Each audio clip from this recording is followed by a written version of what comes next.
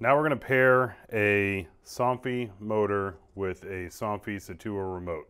This is a 5-channel, so make sure you're on the channel that you want to be on before you get started with this process. First thing you might need to do is wake up the Somfy remote. This just requires a bunch of presses. I've already woken this one up, but if you find that it's not responding after pressing and holding, just press it 4, 5, 6, 7 times in a row until you feel it jog. Once it stops jogging, it'll be woken up. Then we're going to go ahead and press and hold the motor we want to pair. We get a jog, and now that we're on channel 1, we get a pair. So now channel 1 will control this, but it is in program mode. In order to get it out of program mode, well, we got to program it. So this is our J. Geiger, what I like to call a finial. It's the motor ring. This goes right over the top, only allowing the RF wire to be exposed. Reinstalling the shade is the same way as it went in before, except this time you want to put a little bit of zipper ease right onto that female idler. Draw it in counterclockwise and then release. You can spin the motor cap and it should draw that RF wire right in. So now it's wrapped all the way around the motor and it's a little less visible, but you can see that it's still a nice finish. Now that I have the shade installed, time to start with operating.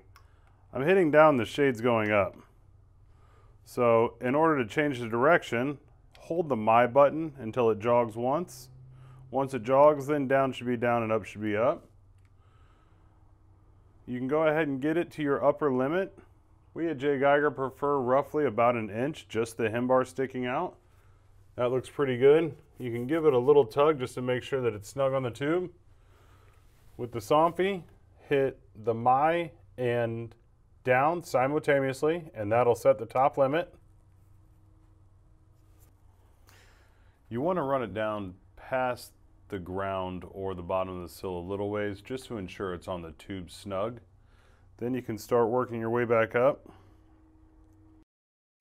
I like to take a cell phone, just something that I can have in that room that will always be the same, and I'll run it all the way down until it touches the phone, jog up once.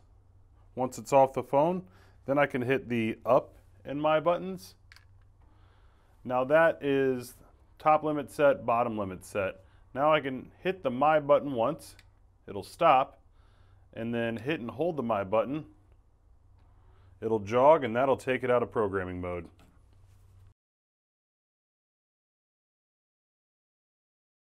Now we're going to add a wired RTS Somfy motor to the same scenario. So I'll have the same remote controlling both the door and this window here. The installation is exactly the same. Then once you get down to the crown, you got to make sure you line the ribs up with the holes. Once the motor's in, find out where the power port is. Power port's right here, so I'm going to go up with it. You might see a little spark. It's not a big deal. It does happen. That lets you know there's power. There you go. And then face the programming button to where you have access to it. And obviously, once again, with an exposed system, you want the wires tucked away in the back.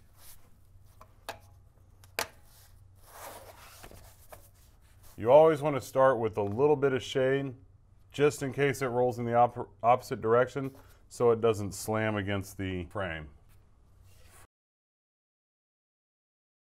To start the programming on the RTS battery powered, I put it on number 1.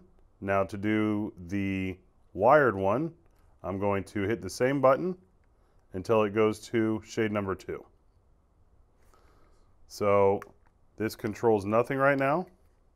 Let's go to the motor. Now that we're on channel 2, I'm going to press and hold the program button, or pair button. Jogs once, go to the back of the remote. Now this remote and this motor are paired together on channel 2. So once again, up is down is up. Hold down the My button until it jogs. That reverses the rotation. Get the motor into position.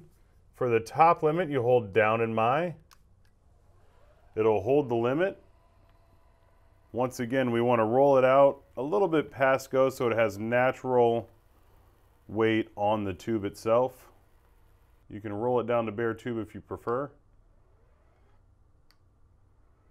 Now to set the bottom limit, you hold up and My. Now the limits are set. You can hit My to stop it, and to get it out of program mode, hold down My for 1 jog.